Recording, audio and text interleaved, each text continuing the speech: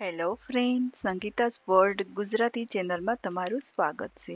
આજે આપણે પાણીપુરીનું ખાટું મીઠું પાણી બનાવીશું। તો પાણીપુરીનું ખાટું મીઠું પાણી બનાવવા માટે અહીંયા મેં આંબલી, ખજૂર અને ગોળ લીધા છે। તો આપણે આ વસ્તુ પરફેક્ટ માપથી લીધી છે। તો 1/4 કપ આંબલીની પેસ્ટ લીધી છે, અડધો કપ ખજૂર, અડધો કપ ગોળ લીધો છે। આ બધી વસ્તુને આપણે બોઇલ કરી લઈએ। તો અહીંયા એક સ્ટીલના વાસણમાં આપણે 1/4 કપ આંબલીની પેસ્ટ નાખીશું,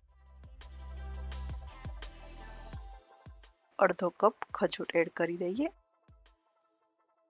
અડધો કપ આપણે ગોળ નાખીશું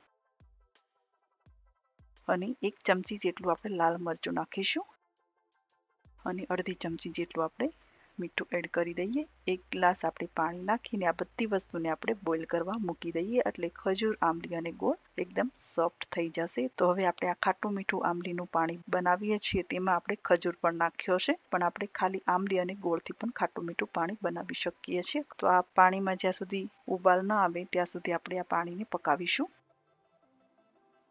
તો આપણું પાણી સરસ મજાનું રેડી થઈ ગયું છે। તો હવે આપણે આંબલી, ગોળ અને ખજૂરને ઠંડા કરવા મૂકી દઈએ। ઠંડુ થઈ જાય પછી આપણે મિક્સરમાં પીસીશું।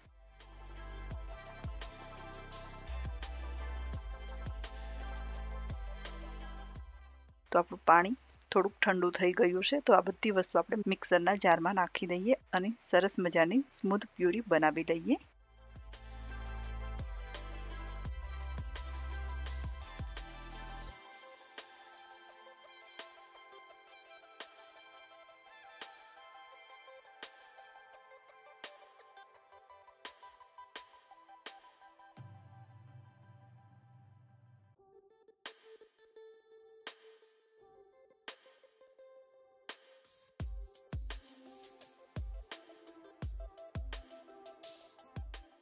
તો આપણે સરસ મજાની સ્મૂથ પ્યુરી બનાવી લીધી છે। તો હવે આ પાણીને આપણે ગરણીથી ગાળી લઈએ, એટલે આંબલીની અંદર રોચા હોય અને ખજૂરમાં જે છાલ હોય તે નીકળી જાય। તો આવી રીતના ગાળીને રેડી કરી લેવાનું। તો આ ખાટું મીઠું આંબલીનું પાણી એકદમ ઇઝીથી બની જાય છે અને ફટાફટ બનીને રેડી થઈ જાય છે। અને આ પાણીને આપણે સ્ટોર કરવું હોય તો પણ કરી શકીએ છીએ।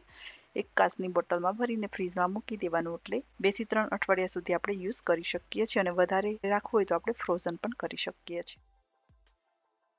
તો આપણું ખાટું મીઠું પાણીપુરીનું પાણી રેડી થઈ ગયું છે। તો હવે આપણે એક માટીની હાંડીમાં આપણે સર્વ કરી લઈએ। અને પાણીપુરીનું તીખું પાણી પણ આપણે બનાવ્યું છે, તેની રેસીપી પણ આપણે અપલોડ કરી છે। એમની લિંક હું ડિસ્ક્રિપ્શન બોક્સમાં આપી દઈશ, અને પાણીપુરીની રેસીપી તમને જોઈતી હોય તો પણ એમની લિંક હું ડિસ્ક્રિપ્શન બોક્સમાં આપી દઈશ।